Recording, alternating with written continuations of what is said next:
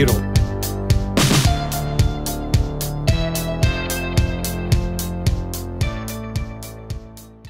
Hey everybody, welcome back to Trail 89 Adventures. I'm Todd. Today I'm about an hour south of Las Vegas and I'm running the Christmas Tree Pass Trail in the Jeep, but I'm also checking out Grapevine Canyon, which is where there's supposed to be a ton of petroglyphs. So come along with me today and check it out.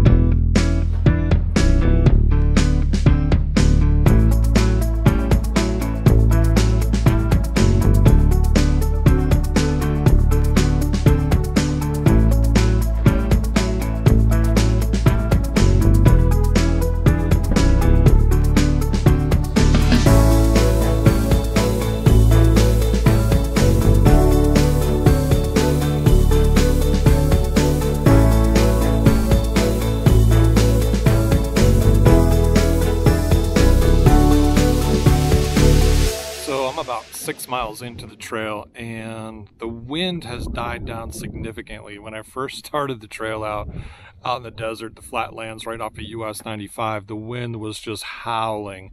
But here it's just a little slight breeze going up through Christmas Tree Pass. But you can see behind me there's some really interesting looking rock formations here and some cool looking, I don't even know what you want to call it, geological formations. Let's go with that. Yeah, but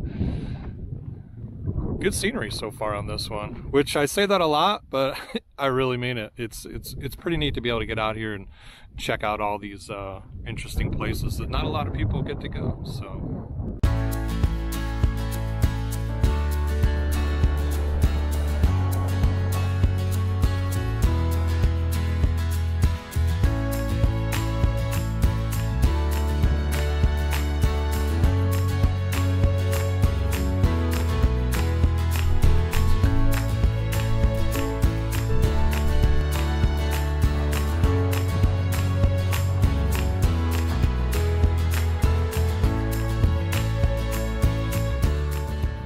well, you turn the corner and you get some incredible scenery.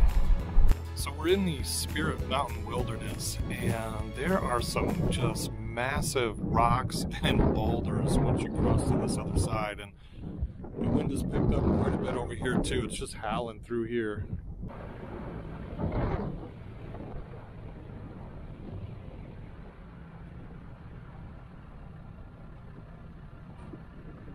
Stopped here to just walk up to this vista area. You can't drive up here because there's big old pilings in the ground there, so you can't drive up it, but I think we're gonna see some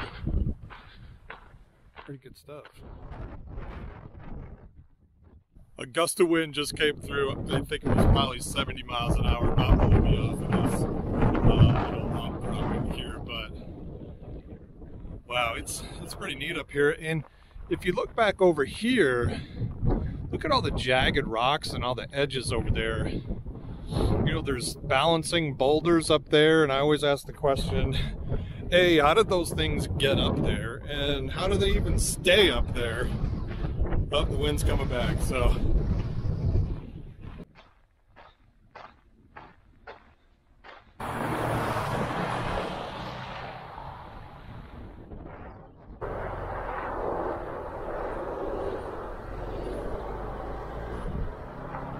All right, just pulled into this parking lot for Sakatone Canyon. So there's a parking lot there, so there must be something special over here. So we're gonna go check it out. Thought we'd get out and just take a little bit of a hike here and see what we got going on in this canyon. Starts out in a wash, and we've got some pretty good rock formations up there, but we'll see what we got going on here.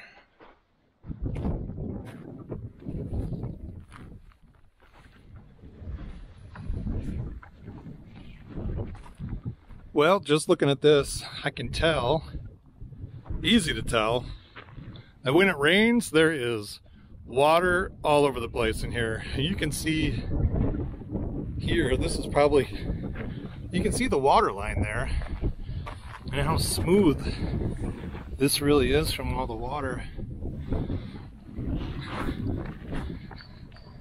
there's a little bit of water right there.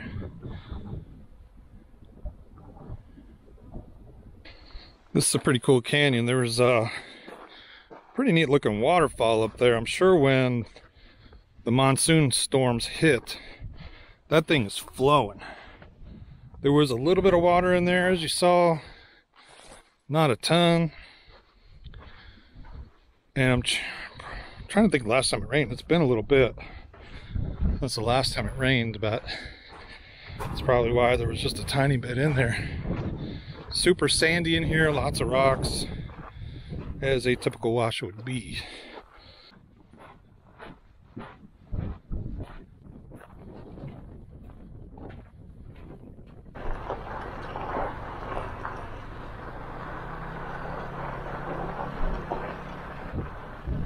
So that last canyon, Sakatone Canyon, I guess I hiked in there about a half a mile in and half a mile back. This canyon I'm going to now is Grapevine Canyon, and it's supposed to be petroglyphs back here, so let's go check this one out.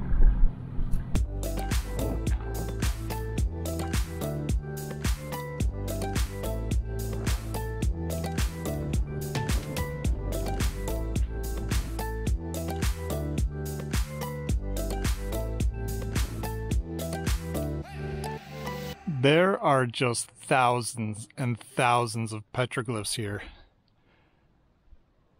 They are all over the place.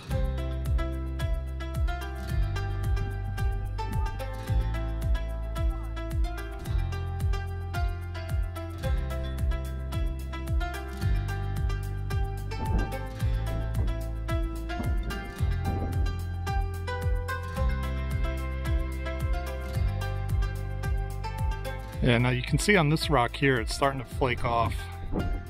The layers of the rock are flaking off, but there's quite a few on this one too.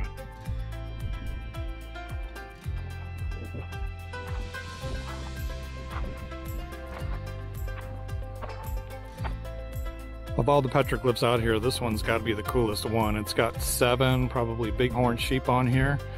You got 5 in a row and then 1 underneath, and then there's one here that's a little bit more faded, and then you've got the circles there with the sun. So, and then maybe a couple people up top there. Neat stuff.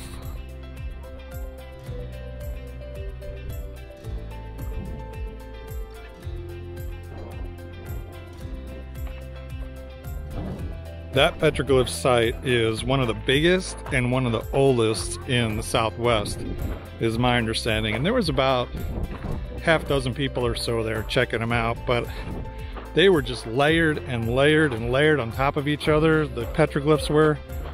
And I think the one with the bighorn sheep was probably the coolest one there for sure. But neat place. On the way back to the Jeep to check out the rest of this trail.